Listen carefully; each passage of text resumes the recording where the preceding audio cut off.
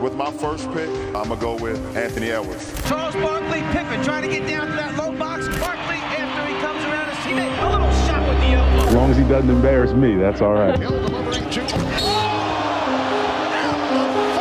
Shaq played extremely well. I thought he was the MVP. I wanted to go out there. I wanted to guard Mike. I'm going 48 minutes if I had to. I'm going to make this a one-on-one game. He and Michael Jordan have promised us that they will put on the show here today. Hey, Mike, you got to shoot it quick. Go ahead, you already. Can somebody tell me what the record is? 52 is the record. 16 threes for Stephen Curry. This is another guy that can enter the conversation in the dunk contest. Cleveland, do it, Cleveland. Cleveland. This is the type of things that happen that make people think the NBA scripted.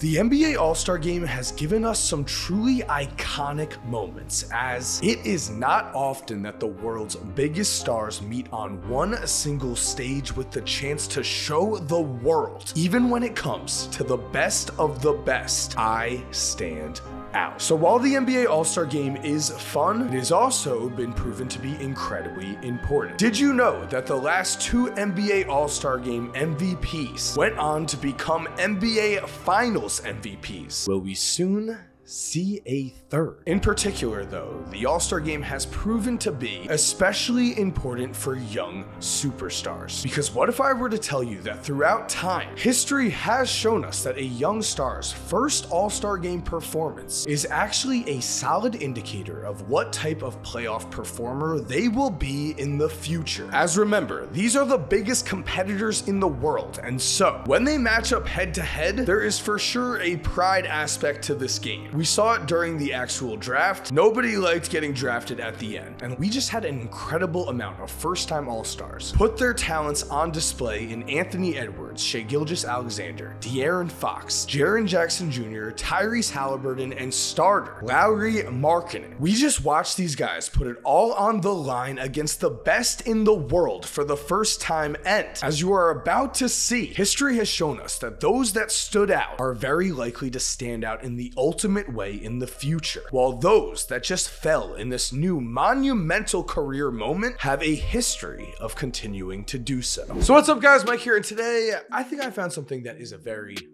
cool. And to show you what I mean, I think anyone has respect for someone who not only can reach a giant stage like an NBA All-Star Game at a young age, but also deliver in that very first opportunity. Being able to succeed despite not knowing what you are really in for. That shows a mental toughness, a readiness for the moment, and in a lot of these games, we find young stars who will go on to be great finals winners come through right away. But before we continue guys, I'm very excited to say that today's video is sponsored by our friends at SeatGeek, the #1 rated ticketing app that has more than 70,000 live events on it every single day. Now, of course, I am a giant NBA fan, so I've been attending a lot of St. John's basketball games, and I've been using SeatGeek to get great tickets as we smile through the pain. I also love Theo Vaughn though, and he is playing in my area, and I use SeatGeek to get 10 out of 10 tickets for that show. And speaking of 10 out of 10, the dot system also makes finding tickets very easy. Red means bad, green means good. I personally use SeatGeek whenever I buy tickets, and with the NBA and NHL in full swing, you know that SeatGeek is hooking you guys up. With my promo code 2KMike, you are going to get $20 off your first SeatGeek order. The link to go download SeatGeek is in my description right now. And again, guys, that is $20 off your first purchase. $20 off. All you have to do is use my promo code 2KMike. Link is in the description. Thank you to SeatGeek for sponsoring today's video. And for now, let's get back into today's video. While amazingly, on the other end, a lot of the guys who end up not having a lot of playoff success, or guys who just fall off in general, a lot of those guys had disappointing to horrible games. Remember, the All-Star Game is an honor, but it's also a competition, especially when you are a young player going up against another young player. If you have watched Anthony Edwards play, you know that man is as competitive as they come. He's going to be out there trying to prove that he is the best young player in the world. Back in 1998, in his very first All-Star Game, a young Kobe Bryant would showcase his talents to everyone against none other than Michael Jordan, as Kobe Kobe would actually finish with more points in his first All-Star game, 18, than his season average of 15.4. So watching Tyrese Halliburton go out there and surprise everyone with 18 points and 3 assists, well, as you are about to see, that has been shown to matter. And on the other side, watching someone like De'Aaron Fox finish with 0 points has shown to matter too. Back in his first All-Star game, playing on that same court as a young Kobe, a young Antoine Walker was just not great. He finished with only 4 points, a prime example of a young star just not rising to the occasion against the game's best. As we all know, Kobe Bryant became Kobe, while Antoine Walker is Antoine Walker. And so digging deeper here though, I have taken the liberty of highlighting every single time a first-time All-Star either had an incredible showing or didn't exactly seem ready between the years 2000 and 2010. A nice large sample size that is also good because this is a list of players with completed or nearly completed careers, so we know what happened to them. And as you can see, going through the years, it very much stands out that the most winning young players on this list are the ones that perform the best. It is right here in our face. I'll say personally, I did not expect the list to look this definitive, but it also stands out that many young stars on this opposite list of players that did not live up to expectations, well, as we could see among these names, a lot of these guys did end up falling off, or they did end up not having playoff success. The 2002 All-Star game was all about iconic Wizards legend. I'm just kidding, that hurt to say. Michael Jordan to begin. Is this going to be a chronic problem the rest of the year for you?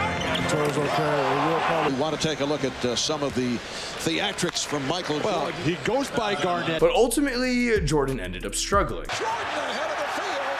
Jordan takes, he blew it. Whoa. Oh, goodness gracious sakes alive. Michael went back rim. However, off the bench, a young Paul Pierce, perhaps inspired by T-Mac's off the backboard dunk. I play the game of basketball because I love it. And, you know, the MVP stuff, that's for everybody else.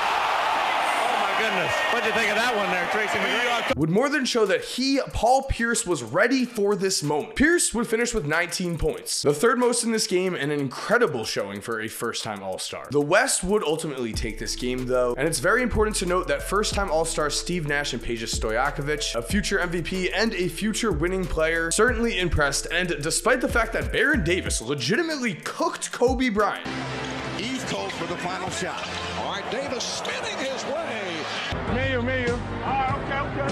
This is your hey. This is right to Timmy. There you go.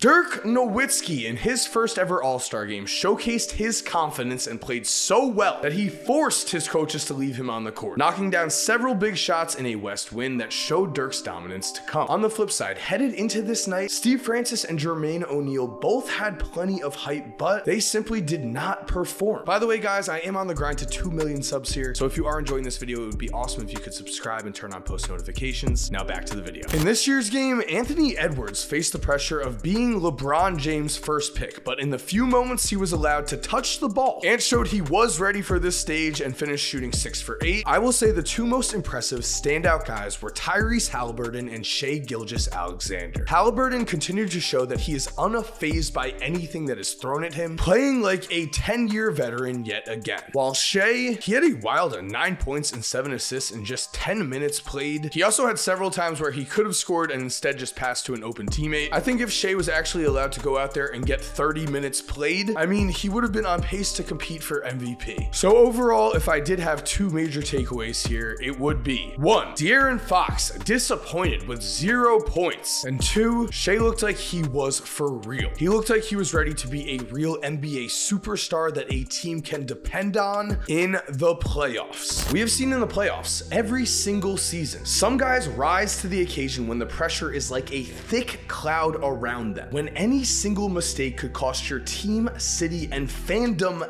everything. We have seen in those moments some guys rise and some guys completely fall off. When you are feeling that level of mental stress, you need the ultimate level of mental toughness. And again, while the All-Star game is certainly fun, it is also the ultimate competition, the ultimate challenge for competitors, the ultimate opportunity to prove yourself as a young player. And we saw in 2005, LeBron James certainly faced tons of pressure. He even faced trash talking from Allen Iverson. All these first timers, they getting all the time. So you got to play 40 minutes, 42 minutes. But you'll get the trophy, so that's cool. He ain't number 16 years old. But despite this, maybe in spite of this, LeBron would put on a show and was close to being named the game's MVP. Also, in just under 24 minutes, Dwayne Wade would put up an electrifying 14 points, and very soon after was the finals MVP in a Miami Heat championship. Then we have the other side. Amari Stoudemire and Gilbert Arenas did struggle in this game, and both of those careers, for different reasons, did end up coming crashing to a halt. Headed back to this list overall, diving into the 2010 game, I think we have perhaps the best example of what we could be looking at in this year's game. Maybe a changing of the guard. What do we make of Shea? What do we make of Lowry? What do we make of Anthony Edwards? We know there is a ton of hype around them, but at the end of the day, we have seen a lot of young players fall off. We've also seen a lot of young players rise up and do things that we didn't even think were possible. Headed into the 2010 game, there was tons of hype and expectations and also doubts surrounding both Derrick Rose and Kevin Durant. And in that game, we watched Rose and Durant deliver, and very soon after, Rose was the youngest MVP in NBA history and would help the Bulls reach the Eastern Conference Finals, while Kevin Durant would end up winning an MVP himself with the Oklahoma City Thunder, who he helped reach the NBA Finals. Which means at this point, we know the past is there, we know how the young guys performed. So it's time to see, does history repeat itself or not? And so there we have it, guys. Thank you for watching. I hope you enjoyed today's video. If you are new to the channel, make sure to subscribe and turn on post notifications so you never miss a video like this. If you're already subscribed, thank you so much for supporting. You're awesome. We all know it. And as always, have an awesome day and cue that music. If you're still here while the music is cued, here are two videos I think you are definitely going to enjoy. I mean, personally, I think the one on the left might be more your style, but the one on the right looks pretty awesome too. Click one, let me know what you think. And again, have an awesome day.